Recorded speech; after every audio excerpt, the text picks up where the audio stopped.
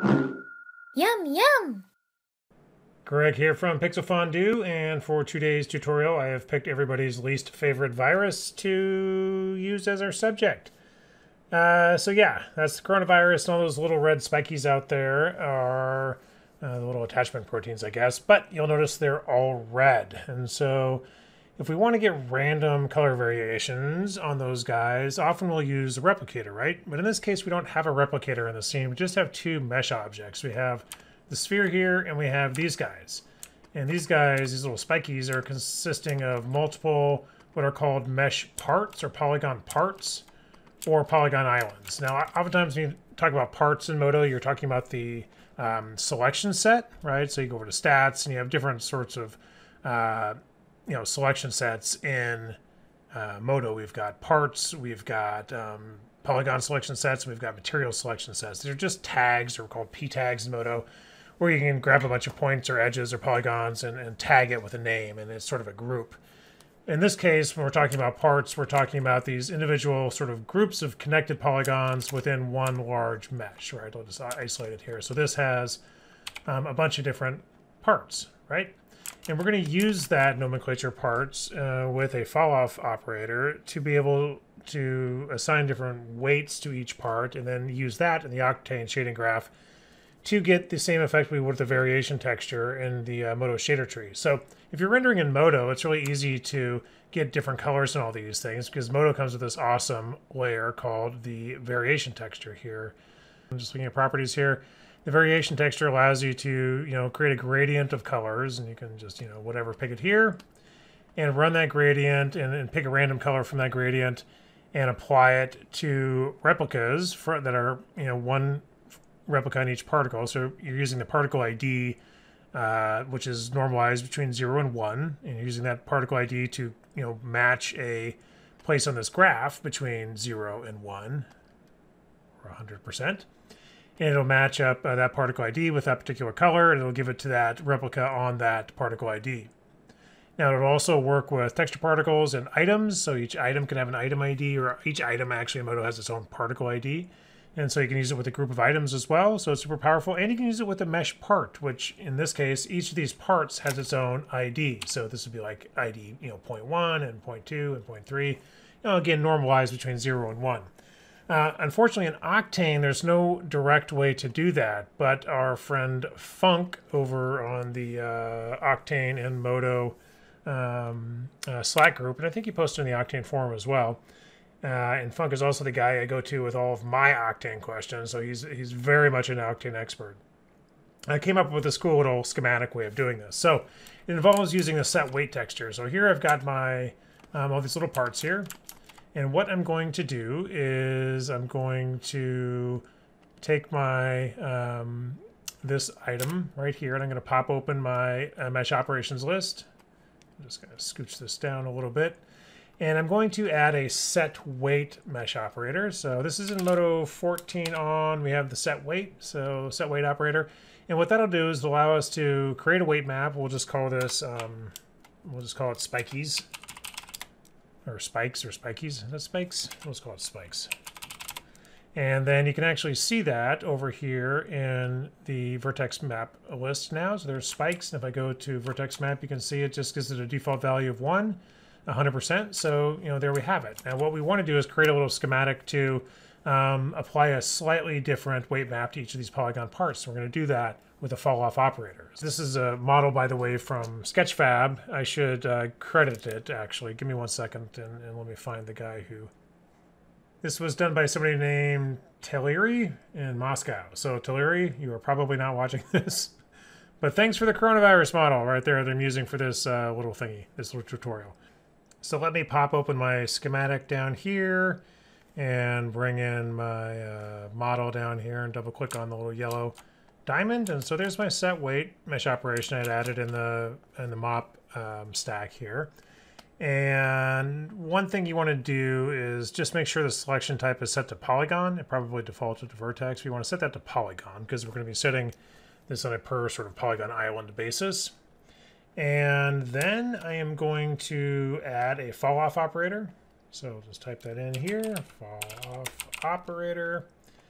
These are super useful. A fall-off operator will essentially analyze different aspects of the mesh. And so in this case, if you look at channels, we can analyze all kinds of stuff like the particle ID or different positions or normal directions, point index, point part, polygon area, polygon flatness, polygon point count, and we're going to use polygon part here. So, but I could do things like just, add weights to all polygons with 5 vertices or something like that. So these are really, these operators are really powerful. I'm actually going to drag this polygon part channel into the schematic here. And then I'm going to do this very Modo thing where I right click and I separate the channel, and that just lets me pull it off to the side. So it's still the same node. You see it right here, the same item. But it just lets me deal with it visually a little better because I'm going to eventually feed it into itself. I'm going to feed these polygon parts into the weight of the fall off, right? And so what Modo will do is it'll just iterate through all of these parts. So here's, say there's 100 parts, then this will be like 0.1 and 0.2 and 0.3 and 0.4. So these part numbers are normalized between 0 and 1. And what I want to do is randomize the weight value for each one. So I'm going to add a random node here, and it's just from a channel modifier. So I'm going to type in random, and I want to use the random node from the channel modifier list here. So drag that in here. So it says random. And on the random node, I want to do a couple of things. One, let's untick use time as seed. So definitely untick that because the seed, and I'm just going to drag it in here right off the properties panel. So you can drag from the channels here. You could drag seed in from the channels, or you could just drag it right off the properties panel here, which is pretty cool. I'm actually going to pump the polygon part into the seed. And what that's going to do is it's going to give a slightly different number for each polygon part. And then I'm going to output that. And it's, again, normalized between 0 and 1, because that's what we want our weight to be, between 0 and 1. I'm going to pump that into weight. And if I select my spiky weight here, you'll see I've got, all kinds of different colors there. Whereas if I didn't have this plugged in, it's all going to be 1. It's going to be 100%. So if I plug that in, now I'm randomizing each polygon part. So it's iterating between each one of these guys. And it's giving it, feeding that into the seed, and so we get a different seed number for each part, and it outputs a different number for each part. Now you can also, if you want to just manipulate it a little bit more, I can add a node in between these two. I can add like a math node. We'll just add like a multiply node. So basic math multiply, and bring that in there. And here we can just add whatever number we want. So here you see it changed everything because I turned it to 0, which you don't want to do, but if I turn it to like 15 or something, you'll see that it's multiplying that by all the values there.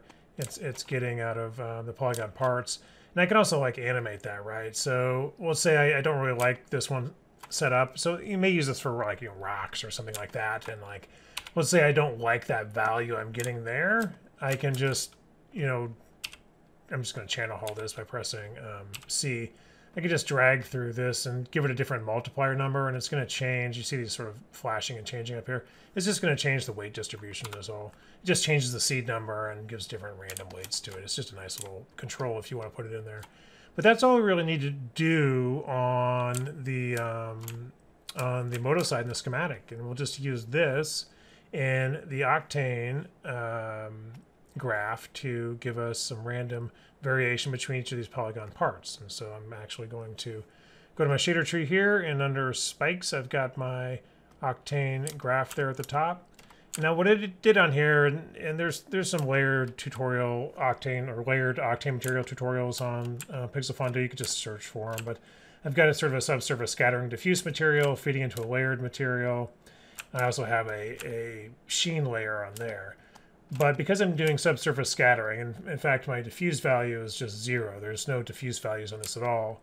Right now I've got, you want to make sure your transmission is set, to something like white or close to white. I'm using a little bit of pink here. And for the median, I'm using the new Octane random walk median. You can find it over here under median. The it's the random walk median. So that's the new sort of subsurface scattering median we're using in the newer versions of Octane, or Octane 2020. It might be in 2019 as well.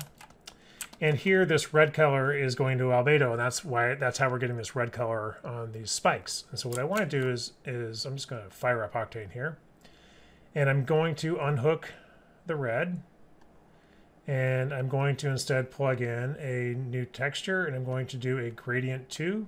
And this gives us a sort of Modo style gradient that I can edit. So I'm just going to go to gradient 2 and middle click for a key. And at 100%, I'm going to go sort of bright red, and at 0%, maybe a sort of an orange, and 50% in here. Yeah, we'll just do an orange, maybe orangish. And then 50%, I'm going to do like a kind of a dark red like that. Okay.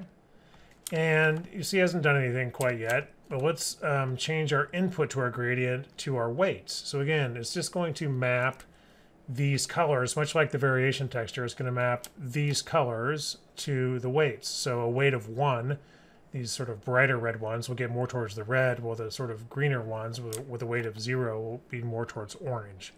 And I'm going to do that with the Octane. Let me just select the input here so it'll automatically connect it. Go to textures. I just want a grayscale vertex attribute, and if you remember, that was called spikes, like that. And so I type it in, and boom, Octane changes. Now it's calculating, you know, a different random color, or not, it's not a random color. It's a color on the gradient I created, and the color is matched to the value of the weight. And so there you go, and that's it. And be on the lookout for that virus. Okay, hope that's useful to all you Octane users. Thank you, Funk, for this cool idea. Yum, yum!